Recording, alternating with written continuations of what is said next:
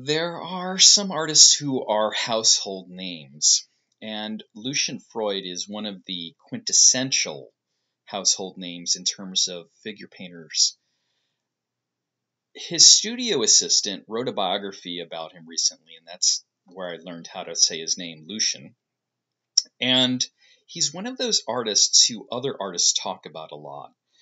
And he's one of the artists that I admire, and whose art I refer to, and I would love to buy it. I can't afford it. So these are some of the things that you should know about him as an artist. Probably the most important thing about Freud's work is that it looks beautiful and would feel beautiful if you were able to touch it. So let's start with how it looks and its texture. In terms of how they look, the first thing that appeals to most people is the form. He paints in a very realistic way. However, he distorts the anatomy a little bit. And these distortions in Freud's paintings, some people find them a little bit disturbing. I find them really beautiful. In some instances, he exaggerates the features in the face, especially in women, to a grotesque level. It's almost like finding something creepy or grotesque and ugly, and it becomes beautiful, sort of like goth rockers sometimes. For example, there are some photographers from the WPA, one of them, Dorothea Lange. If you look at her photos, the people are worn out, they're ugly, but they're also beautiful, and the photos are kind of caricatures of these people.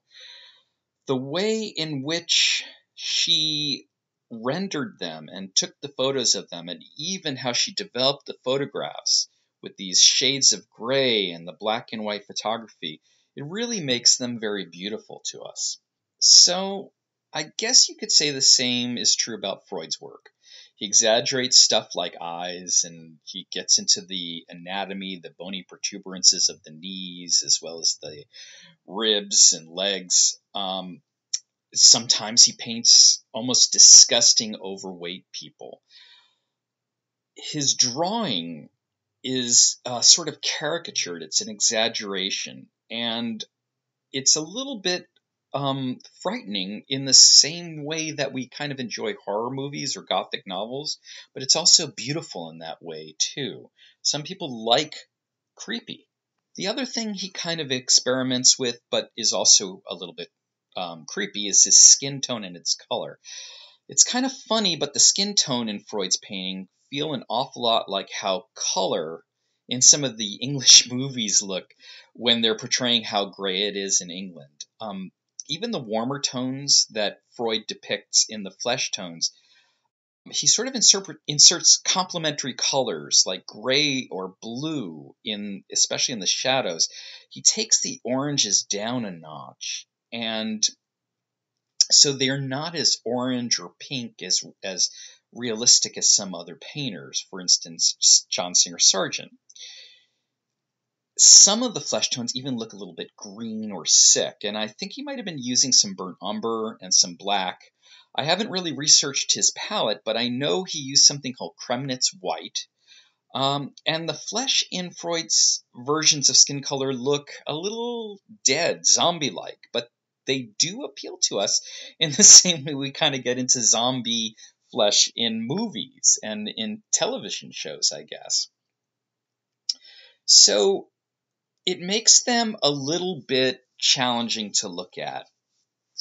I don't think that most people would find these figures focus of erotic attention, but I do think that most people would find them kind of interesting in a way.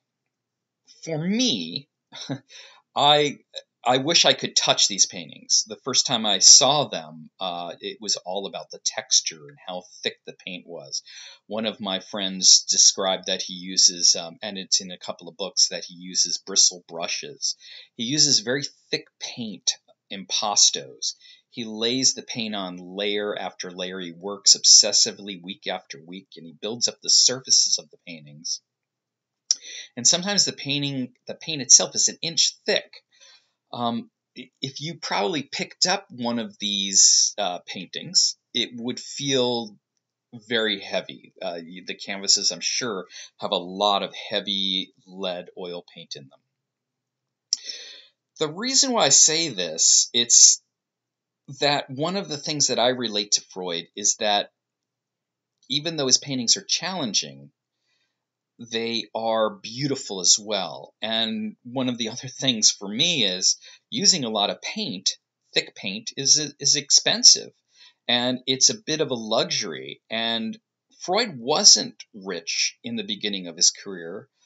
His early paintings are a little thin. But he was a family that was rich in what you would call cultural capital.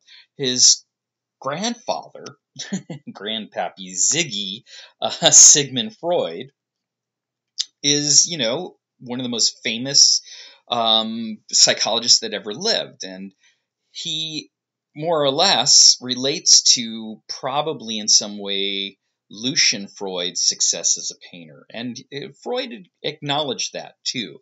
He sometimes felt, in some of his bios, they talk about that a little bit. He acknowledged that the way that people saw him was a little bit because of the cultural capital he had with his grandfather Sigmund Freud. And it kind of dovetails nicely because some of Sigmund Freud's theories about psychology and looking deeper into things can reflect into Lucian Freud's paintings. The paintings they work on us in this anti-aesthetic.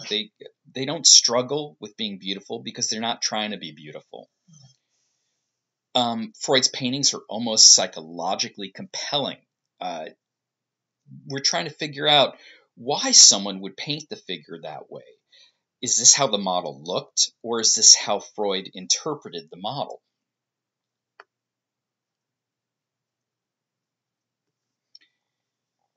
So I think Freud's success is somewhat linked to the fact that he could afford to paint. He could afford oil paint. He had a studio. He had a little bit of money.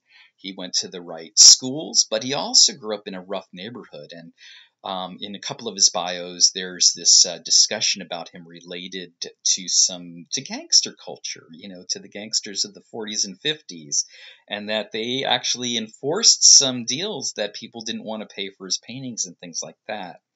In his own bio, he kind of talks a little bit, about how the studio assistant that wrote the bio basically talks about how Freud kind of used that cultural capital and also his sort of reputation as a slightly tough guy to make his career. And I think that also is part of these paintings. They slug you in the face. There's also in the bio, it was pretty funny, a couple of things about the fact that he was a bit of a sexual animal. And he, would have models come over sometimes in the middle of the day. And then a girlfriend would come in and he'd go into the next room and they'd hear him doing his thing,